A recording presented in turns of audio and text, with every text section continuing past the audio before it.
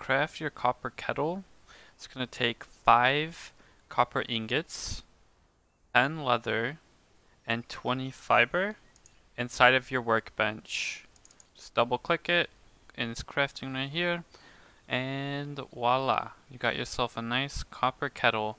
The good thing about copper kettles is that they don't leak like the water bags, but they do require you to be level 27 versus level 10. Alright, to fill up and to use your copper kettle, I'm going to be showing you guys how to do that now.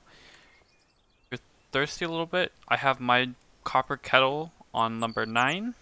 You can just hit number 9 if you have yours on number 9. Whatever button yours is on, just hit that button, you'll drink.